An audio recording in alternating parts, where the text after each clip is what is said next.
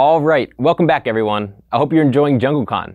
Now we're getting ready to go to our next speaker. He is the CEO of Incrementum Digital, an Amazon-focused marketing agency that advises brands and manages millions of dollars in advertising spend. Widely followed as a thought leader on marketing and selling on Amazon, he understands that success requires the right advertising strategy and applies his expertise to empower other sellers through his podcast, E-Commerce Mindset. After growing and selling an internet life insurance agency in 2014, this next speaker has since built 2 seven-figure private label brands by understanding keywords, search optimization, and sponsored ads, and now wants to help you do the same. Today, he'll be covering the basics of attracting buyers and driving sales with Amazon advertising and how you can start thinking about ways to structure your advertising strategies. Let's welcome our next speaker, Liran Hirschkorn. 3, 2, 1. Hi, this is Liran Hirschkorn. I am the CEO and founder of Incrementum Digital. I've been a seller on Amazon for the last 7 years. And in this coming presentation, basically what I'm going to do is last year, towards the end of last year, I did a 6-week seminar with Jungle Scout, all going through PPC. What I'm going to attempt to do in this presentation is take you through some of the most important highlights from that, as well as showing you a couple of reports. One is kind of a fairly new one that wasn't in that presentation that I think is really important, that I want you to understand and look at and understand why.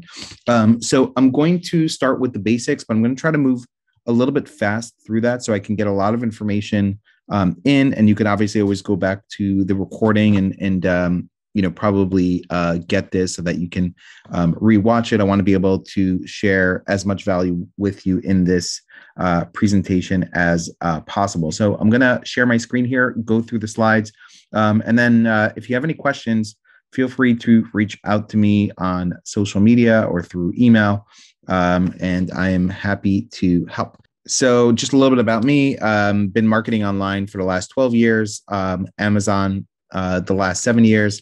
I have a podcast called E-Commerce Mindset, and also a Facebook group with the same name.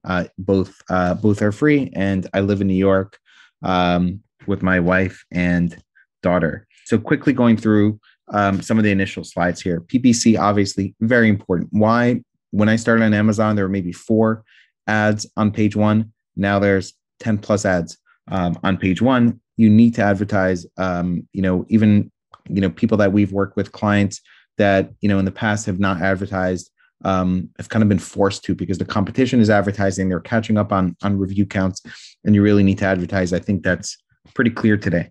But PPC will only work well if you have a great listing. Amazon ads will not save a dying business. You need to have a great product, obviously, and then great listing. I recommend, a product that is differentiated, not exactly the same as all the competitors, unless you're in a very niche or something that doesn't have many competitors. Importance of an Amazon listing. Obviously, you need to have great photos. I really like to use the photos to sell a product, the text and the title and the bullets to really use more for SEO purposes. And people don't read everything, but the photos they look at. I like to use photos not to just show a product, but to sell a product. You want to have A+ content, lifestyle images. I really recommend all these things in place before you launch. Get brand registry. It's very easy today. You can have a pending trademark, and I recommend that. Having high quality copy. Keyword research is really important. Jungle Scout has its own training on keyword research, so I won't dive too much into that.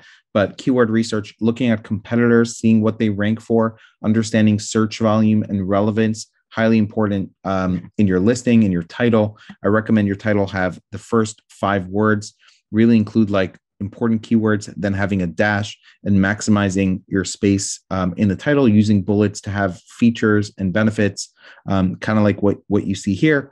Recently, Amazon has said you shouldn't have capitals in the beginning of bullets. Some listings were getting suspended, so probably recommend not to do this strategy anymore of bullets in the beginning. Video, really important. I think video is super important. It's only going to get more important in your listing. You can use it. You can use it in video ads. You can use it in a brand storefront. I think soon to come will be video that you can put into A+. Highly recommend you have video. Maybe start with something low cost if you have a product that's not proven yet, but on your best selling products, worthwhile investing into pro video. And if you have the budget, invest in pro video starting out. A+ content, we focus a lot on infographics the way you see here. Again, we don't use a lot of the text fields. We really focus on infographics, make them big, readable. People don't really read. They want to look at the images. Really important on mobile also. When you're creating A+, look at mobile and how it looks on mobile. When you create it, you can click the button mobile. I would go with a mobile first approach. More people are shopping on mobile than on desktop. Also with your listing, the title, everything, check what it looks like on mobile because less characters are available in the search results on mobile. Again, you want to get some important points in the, before people click into the listing so that they can see it on mobile. A+ content, we really use it to also cross-sell products. Like you see here, you can have a module showing other products as well. And again, showing more benefits and what your product can do. Important to really understand this sessions and conversions. The reason why is because if your conversions are poor, PPC is not going to work. You really need to have conversions for advertising to work. So in your business reports, you can see sessions, which is the page views. So you can see if you're getting traffic, which is one part of the equation. The second part of the equation is conversions. You need both in order to have a great business. Traffic and conversions. The PPC side is the traffic, your listing, your product, your pricing, reviews, everything else is your conversion strategy. You need to have both to work well. This is your sessions. And then your unit session percentage here is your conversion rate, essentially. As a whole, it's hard to give blanket numbers, but as a whole, products should really have a higher than 10% conversion rate. If you have very high price products, they could work with less. If you have $200, $300 products, maybe a 5% or 6% conversion rate could work. If you have, consumables, products people are buying over and over every month, your conversion rate should be higher because people are coming back to just buy organically, 20 to 40%. 20 to 40 is a really good range to shoot for. I would say baseline minimum, you should be shooting for a 10% conversion rate given products priced, between $10 and $75 or so. Elements that are going to affect your conversion rate, obviously your listing quality, reviews, price. The better your conversion rate, the better PPC will work. Brand registry, really important to get brand registry. You get a lot of benefits other than like brand protection, IP protection. You get access to the Vine program, which helps you get reviews, A+ content. And then on the advertising side, you get a lot of benefits like running sponsored brand ads, sponsored display ads, being able to use Amazon attribution where you can track outside traffic, lots of benefits, brand analytics, which you can see a lot of data, search frequency, products that are frequently bought with yours, repurchase rates, lots of great data there. Highly recommend you have brand registry before you launch.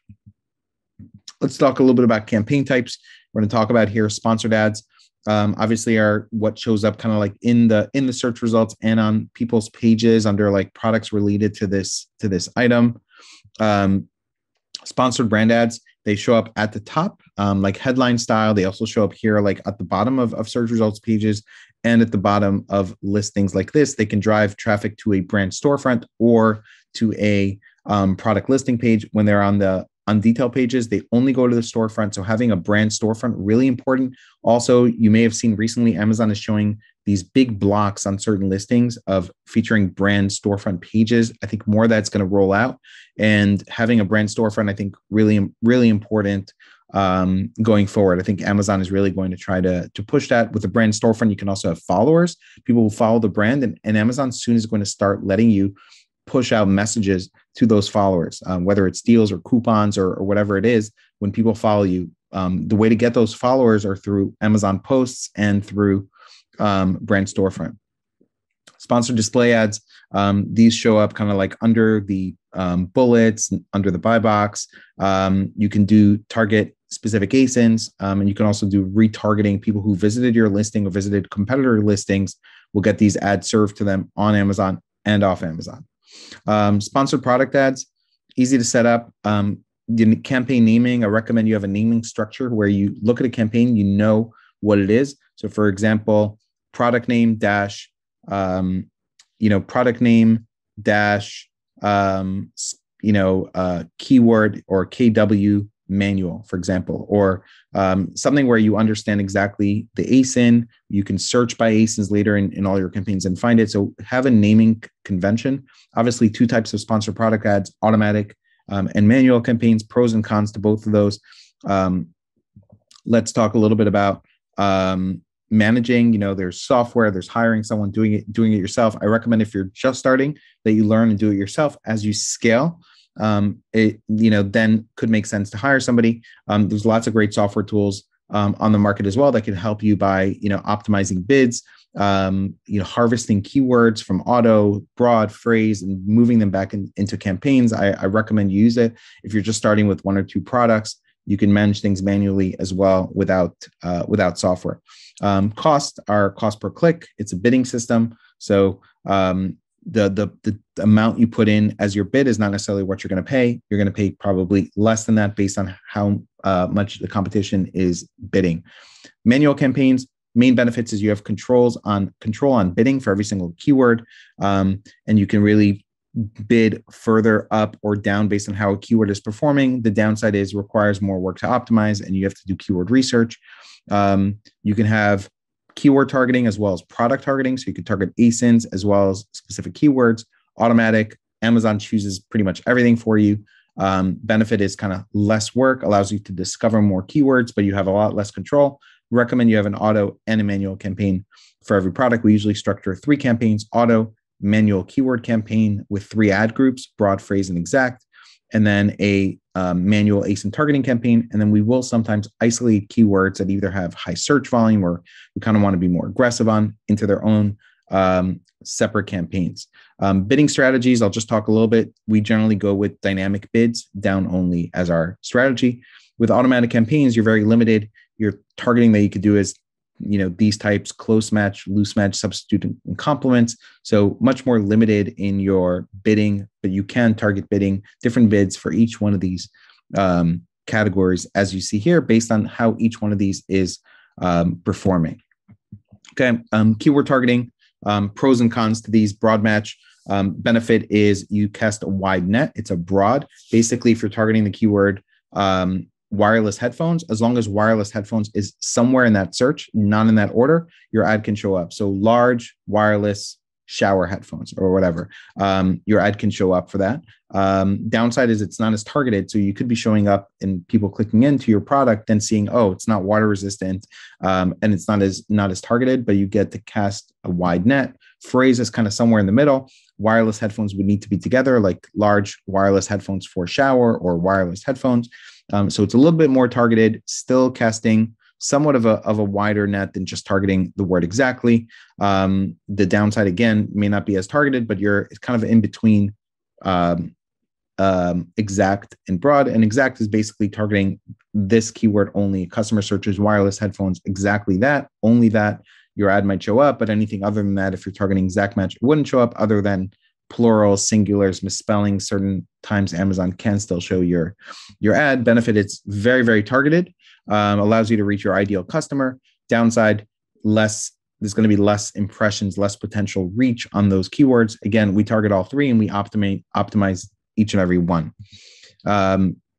Recommendations for setting up your campaigns: use the first 10 days, collect data, set up auto campaign, manual product targeting, use keywords that have high search volume that are relevant to your product, as well as not search volume. Find keywords that are long tail, that are very targeted, right? Do a broad range of keyword research, and then also find ASINs to target in your ads. I recommend when you start out to not do category targeting within the ASIN campaigns. It could be too broad, and if you don't have a lot of reviews, that may not work, but potentially something to test. Optimizing, starting with a smaller budget, gives you the ability to kind of like optimize as you go, but will take you longer to get data. Starting with a higher budget will allow you to kind of get data really quickly and move. Also, launching new products, going with higher budget and being aggressive can help you rank organically. Additional campaigns that you may want to run, we separate out branded keywords from unbranded keywords, meaning any keyword. If my brand name was, Apple, then I would be putting Apple, broad match, phrase match, exact match into a separate campaign, calling it a branded campaign, because I really want to dominate. I want to make sure I'm showing up for my branded keywords, and I want to have that as a separate campaign. And also measure over time, is my branded search is increasing? Do more people recognize my brand name? More people searching my brand name? Also, another campaign is a defense campaign. You want to target your own ASINs as much as you can. If you have multiple products and they're kind of like in the same category or in the same niche, protect your real estate on your listings. Protect your brand name as much as possible. If you look at a brand, Zesty Paws, I recommend you look at all their listings. Look at Bulletproof. Look at their listings, and you'll see what great brand protection is. You can also create a separate campaign targeting competitor brand names. Just realize they may be expensive. If I'm selling a private label coffee brand and I'm targeting the keyword Starbucks, most people that are searching Starbucks are probably interested in purchasing Starbucks and are going to be more likely to buy that. So it may be expensive for me to win customers over targeting competitor brands. When you're starting out new campaigns, I recommend higher bids to get more visibility, get data, and then make decisions based on what the results are like in terms of moving bids up or down, or adding negative keywords or pausing keywords. For launch purposes, I recommend you be aggressive. Adjusting bids, I always recommend you look at your cost per click column and you turn that on. In this case here, where you see a 49% ACoS, if I want to pull that ACoS down, I'm going to have to lower my cost per click less than my bid in order to bring that down. And if I want to push harder on a keyword and get more aggressive on it, I would raise my bid above my cost per click. And you can calculate exactly based on your, target ACoS and your, cost per click, where you need to be in terms of how much you can pay per click in order to get to your target ACoS. Okay. Negative keywords allow you to add a specific keyword that you won't show up for. If you're seeing in your search term report, which I'll show you, keywords that are irrelevant, I would recommend adding them as negative exact. Negative phrase don't use as much. I use it for, if I see one particular word throughout a lot of search terms that are not relevant, then let's say I'm selling private label Bluetooth headphones, and I see in a lot of my search terms people searching for Sony, and that my ad is coming up for a lot of keywords related to Sony. By adding negative phrase Sony, any search that includes Sony, my ad just won't show up for. Okay, pausing keywords. Generally, this is good for exact match types, but pausing broad and phrase match, usually with those, I like to optimize by lowering bids or raising bids. I like to lower the bids if they're not performing well, but they're still getting some sales. If they're not driving any sales and they've spent enough money for you to have enough data, then in that case, I might pause those. Sponsored brand ads. These are the ads they'll show up on top here, like you see. And also I showed earlier some places where they show up. They show multiple products in your ad. You can send people to a landing page, a product listing page, or your storefront. Generally, Amazon says storefronts perform better.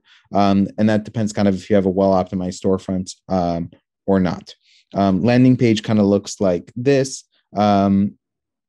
You create it by obviously going to sponsored brands, and you can list multiple products here. And I recommend that you typically needs at least 3 SKUs. You can also put copy here, like you see, and they also show up in the bottom of search results as well. And inside of listings, you can have these sort of lifestyle images as well under something called custom image beta. Shows up really well on mobile and desktop on pages like this. The way we use copy, you saw the copy on top, is we look at the main keyword or the most common keywords people are searching for, combined with something people really like about the product. So for example, this product here is I think it's the Jungle Sticks maybe. So we would look at whatever the main keyword is, and adding in some kind of benefit, right, of what people like. Easy to use, roasting, or jungle, whatever the keyword, roasting sticks, right, whatever people are using, or very sturdy, roasting sticks, etc. So we use a keyword and some kind of feature people like about the product. We recommend testing headlines. testing copy, testing the different products that you show, testing product landing page versus storefront. So creating multiple campaigns and testing. This is sending people to a brand storefront page. You can send people to any one of the pages or the homepage based on what is most relevant to the ad that you're showing and sending them to a particular page. The benefit is you can cross-sell them multiple products. They can get to kind of look at your storefront, etc. Okay, this is a custom image beta. So you see this takes up a lot of space on mobile, shows up on mobile. You can add a lifestyle image there, really showcase what a product looks like. Highly recommend. Not enough people are using this. Again, test different lifestyle images and see which campaign is performing the best. Video ads performing really, really well. Highly recommend that you run these. Needs brand registry. All sponsored brands do. We use slideshow videos if we don't have like pro videos. Very low cost. We use a program called Biteable.com to take our images, put them into a slideshow format, and create videos. Again, if you're not investing in pro videos, obviously these things take up a lot of space in the search results, both mobile and desktop, and have been working really, really well. They need to be 45 seconds or less. I recommend 15 to 20 seconds. You can't show reviews or star ratings or a call to action. And really recommend to have a video that doesn't require sound for it to be effective, because the sound is off by default. Okay. So we talked about using slideshow. And we use Biteable for that. There's other software tools that you can do it with. For your best-selling products, really recommend investing in high-quality video. Obviously, there's lots of different services out there where you can do it, including the Jungle Scout market, where you can find people, to help you with that. A little bit about stores. Again, stores convert really well. Highly recommend that you create brand storefronts. You can have video there, tell your brand story. And I highly recommend it. Amazon is pushing kind of more traffic there. And again, one thing that's not here is these big blocks that are showing up under certain brands, driving people to the storefronts. Store Spotlight ad allows you to actually send people to multiple pages within your storefront. So for example, if you have a big catalog and somebody's searching your brand name and you have branded searches and you don't know exactly what they're looking for, you can send them to your furniture page, home decor page, and your toilet brush page, for example. So really, depending on the keywords that you're targeting, generally this works well for branded keywords. And if people are searching your brand name, I highly recommend you work with Store Spotlight ads. These are some examples of storefronts and landing pages. Sponsored display ads. You can add copy to these as well, which is cool. They again show up under the buy box, underneath bullets. You can target ASINs as well as doing retargeting. We've seen really good results with product targeting. Retargeting really is dependent on the product, if it works well, and if you can get it to spend. Any ASINs that are working on your sponsored product campaigns, you can move over, or you should move over to sponsored display product targeting. You can also do a lot of research using brand analytics to find competitor ASINs to put there, or again, using tools like in JungleCon. So audience fuses the retargeting. Product targeting is the targeting ASINs. Benefits. You can see here one of our campaigns. You can get very low cost per click and a good ACoS. Not as many. This doesn't have as much competition today. For bid optimization, again, kind of spoke about find ASINs that you can target, competitors, complementary products. Look at your auto campaign, manual campaigns. Use brand analytics. You can use brand analytics and put in a search term, like if you're selling barbecue gloves, do a search for barbecue. You can then download this whole sheet that will find you a ton of products in that niche that you can try to target, with sponsored display. Because the cost per click is a little bit less, because it's not as competitive today, you can target like a wider set of products and potentially still do well, even with sort of loosely related products. Okay, launching a product with PPC. There's a honeymoon period when you launch a new product. It gets it's easier to rank that product. If you get aggressive starting out with your advertising and you're driving sales, it can really help your organic rank. Set campaigns. So we set these campaigns up a little bit differently than our regular campaigns. We focus on a small group of 10 to 20 keywords that are highly relevant to the product. Exact match only. We'll generally use the top of search placement, where we can go up to 900% increase, be very aggressive, as well as targeting ASINs that are ranking for those 10 to 20 keywords and target them in a manual ASIN targeting campaign. And again, we go up to like 900% for product page placements and get very aggressive. I highly also recommend sponsor brand videos, video ads targeting your major keywords when you're launching, if you can. Campaign organization, highly recommend you use portfolios. Portfolios to group all the campaigns you have under a single portfolio. So you can look at a portfolio and see your sponsored product ads, your sponsored brand ads, your sponsored display ads, and see the whole performance of how all these campaigns are working, and all in one helps you really organize. Measuring your performance, you can look at ACoS or total ACoS. Total ACoS is your total spend versus your total ad spend versus your total revenue. A lot of people target 10%. When you have a new product, it's probably going to be higher than that for total ACoS, but on more mature products, 10% is a good target. More mature products, you can start to pull back. When you're in growth mode, you can go up to 15, 20%, but 10% is kind of a good number for total ACoS. Or if you're selling, 100,000 a month, spending 10,000 on ads is kind of like a typical type of number and should give you kind of healthy overall margins. Okay. Other metrics, to check if the, you want to have a healthy balance between organic sales and ad sales. Good, definitely I recommend better than 50-50. 50-50 is kind of like the worst case organic to ads. Ideally, you have 60 or 70% of your sales coming from organic. I think it's been harder to get 70%, but a good kind of target is 60% organic, 40% advertising. Let's go into a little bit of the cycle of a product, right? If a product is new, growing, or more mature, it should help you think about the strategy.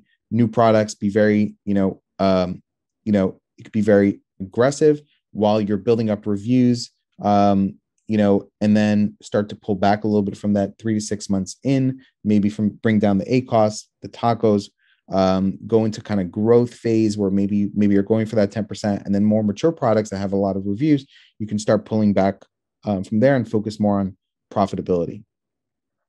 And again, your strategy should be also based on the type of product you have.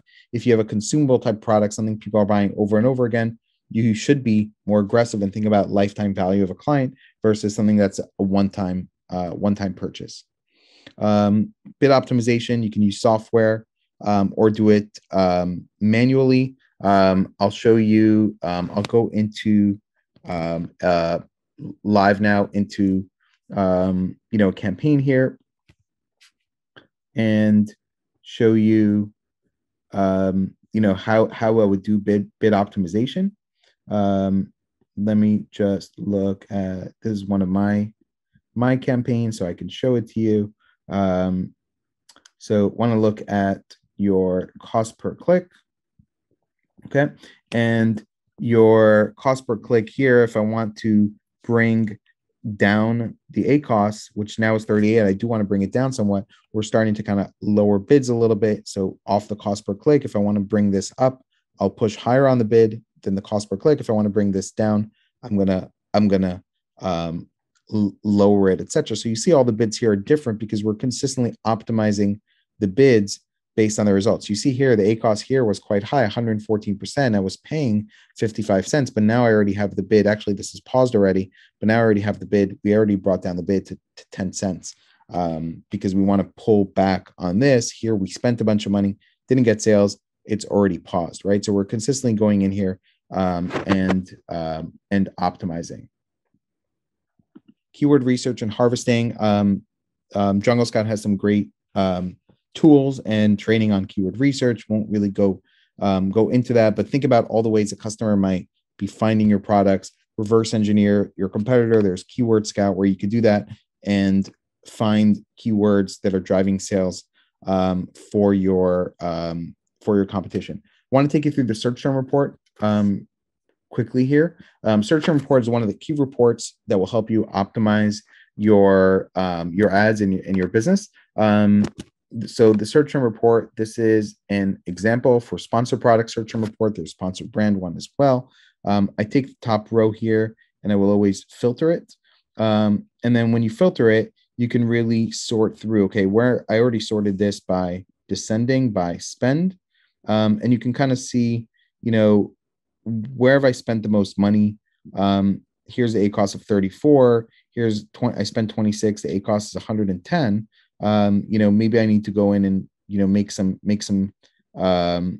changes. Now this is coming from this ASIN targeting. So maybe maybe the bids need to be brought down, or, maybe I need to pause it. The cost per click is kind of high. The click-through is pretty good. Something you should be looking at is click-through rate.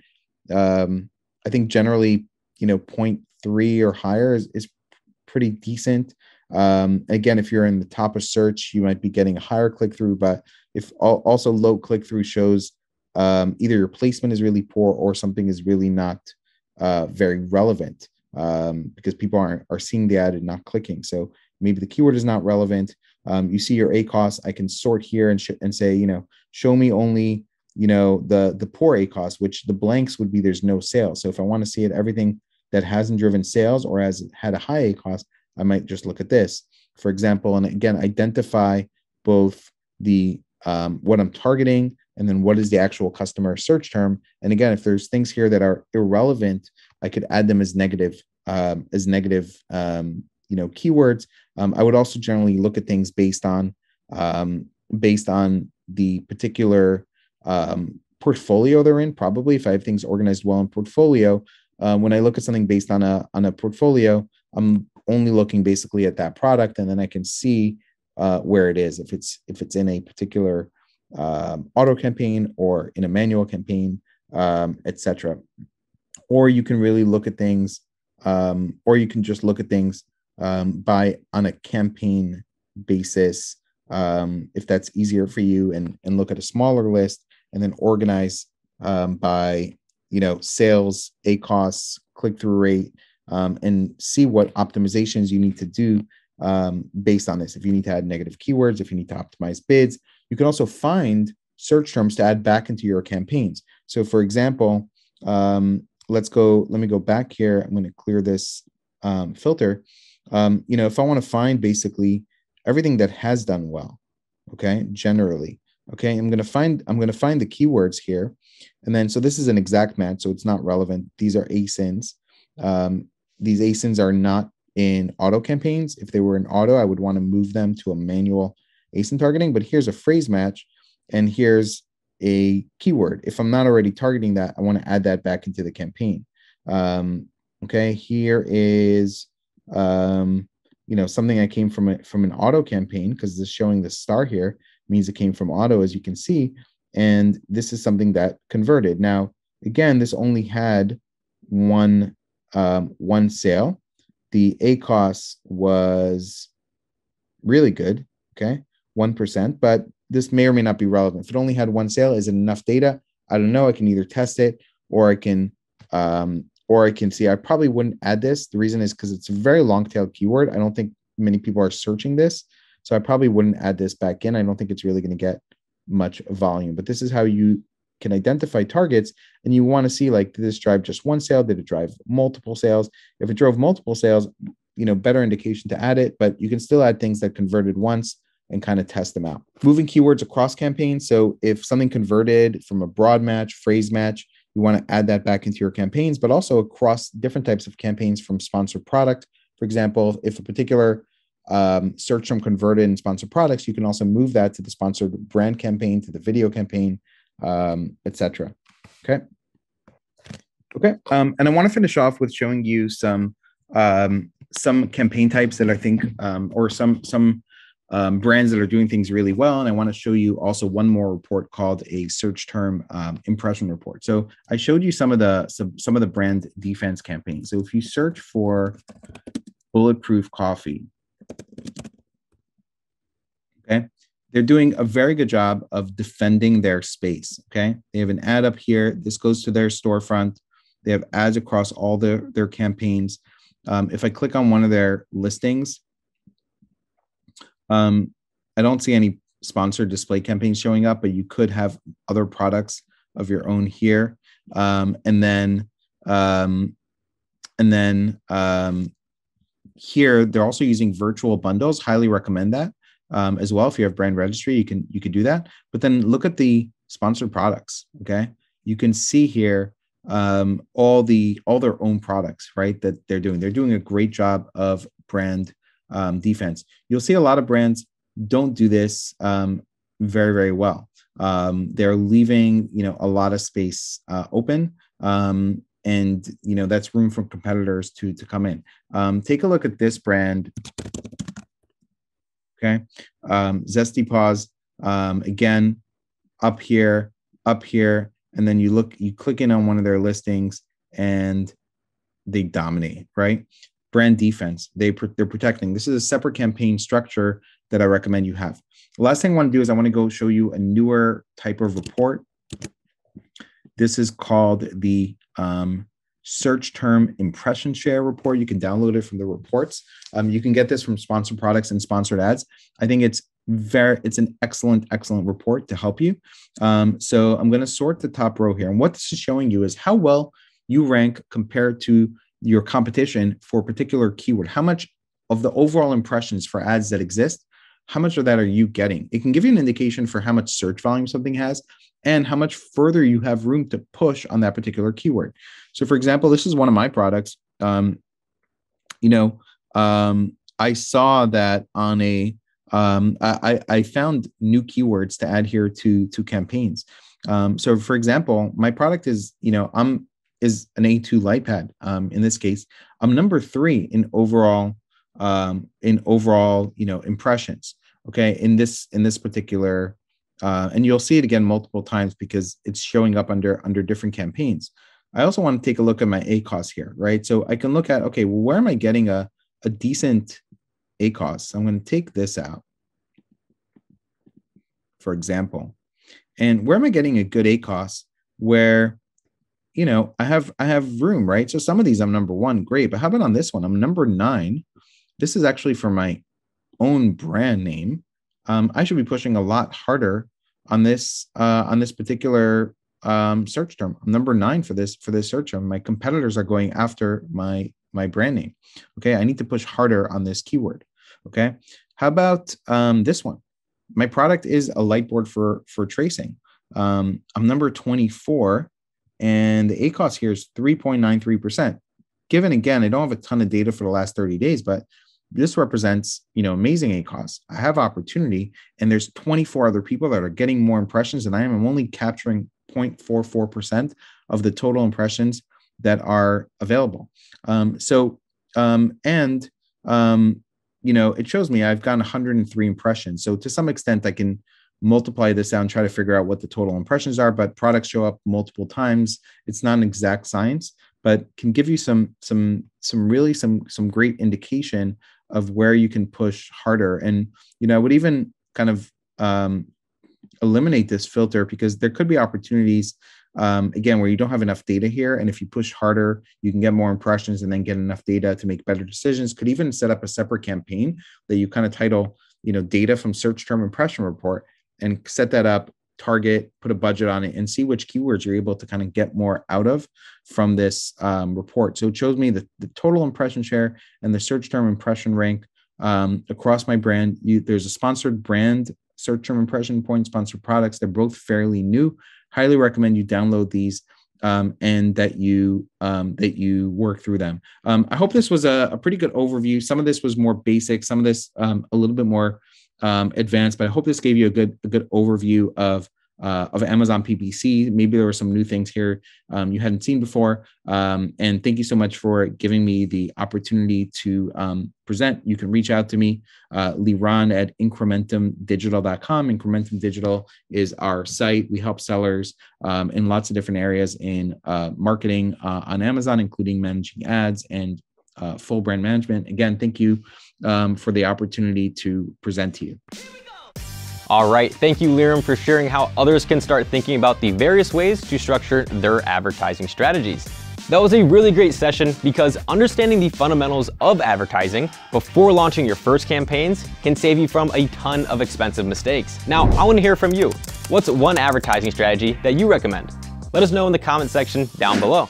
And if you got any value out of the session, please let us know by giving this video a big thumbs up. Now that you understand the fundamentals of advertising, you're now ready to take things to the next level. So make sure you stick around for the next session to learn more about how you can begin optimizing your campaigns to grow your sales and become more profitable. I'll see you there.